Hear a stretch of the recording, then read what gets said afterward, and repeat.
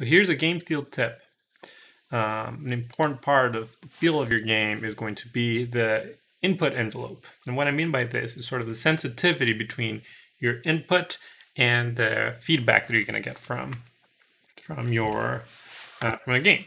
So how can we visualize this envelope? An envelope is sort of a function, essentially, and it's the shape of this function that's going to be determined.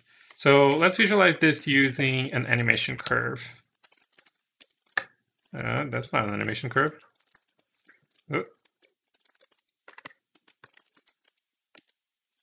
Let's call this input envelope. And let's look over here. So if we want to analyze this envelope, we can, the envelope of a typical input action is going to be something like this.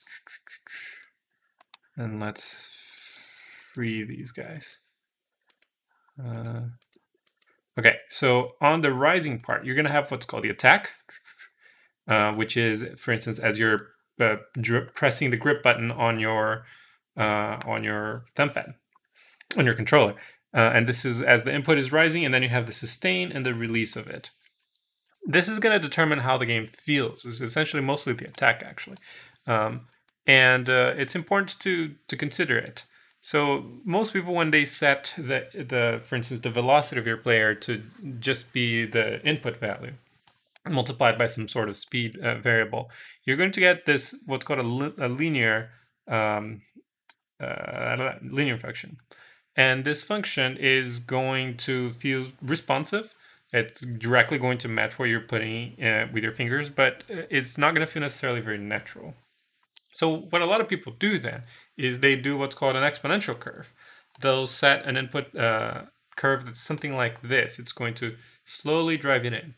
And although this makes it more natural, it also tends to make the game feel very sluggish. So it's important to be very careful when you're using like this, and only use it when you intend for the game to feel more sluggish.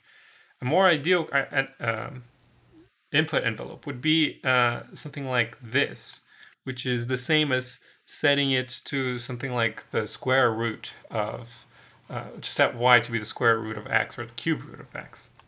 So how will we go about this? So first, let's do this using the animation curve. So I'm going to make this run in editor, so it's easier to see. And I'm going to create a few fields, one of them being, I did this wrong,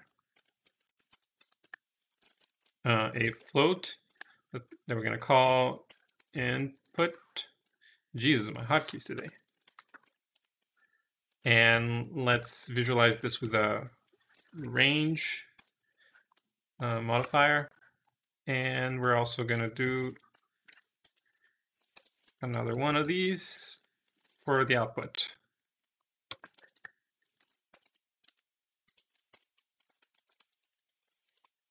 Okay, so now we have an input slider and an output slider. And to do the curve thing, let's set the output to be our input envelope, which is the animation curve, dot evaluate. And dot evaluate will return the value of y on the curve based on your input, which is going to be the x value. So let's set this to be the input.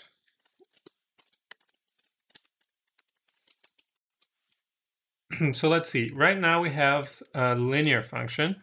So we expect the two sliders to move together, and that's what we get. But if we want it to be the exponential curve, we're going to see that it's first the output's going to slug behind a little bit, and then it's going to catch up at the end. And if we move this to be this square root function, we're going to see something that's the opposite. It's going to be very responsive in the beginning, and it's going to taper off at the end. And that's very nice. But in a lot of input scenarios, your range is not going to go from 0 to 1. It's going to go from -1 to 1. If we see what happens when you do this, something like a square root is actually not going to work for you in negative values. It's only going to do well on the positive ones. So we need to do an if statement and just make sure that we are dealing with positive values. So let's see if the input is larger or equals to 0, we're going to do this that we were doing before. And if not, meaning if input is negative, we are going to do something slightly different, which is we're just going to reverse this equation over here. Now, if we run this, we'll see that this works both on positive and negative with sort of the same field curve applied to it. How would we go about using math instead of an animation curve? And that's actually pretty easy as well. All you're doing is setting you're multiplying your output or applying a function to it. So let's get the output and set it to be, in the case of something like the cubic one, let's set it to be our input. Sorry, that's just not how this works. Not power. And we're going to get the input. And I believe, if I remember math right, it should be 1/3. The power of a division should give us the square or the cube root here. And we're going to do the same thing where we reverse the operators for the negative values. And and you got to set it to be a float. So we get a lot of in-between values as well.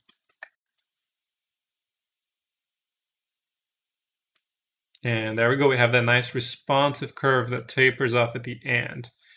And you could do, a slightly less responsive one or a slightly less jumpy one if we do the square root. And if you wanted to go the other way, if you wanted to be sort of that exponential one, you can just set it to be on the power of 2 or 3 or 4. And yeah, we have that sluggish curve, which is often seen in driving games. And that's it.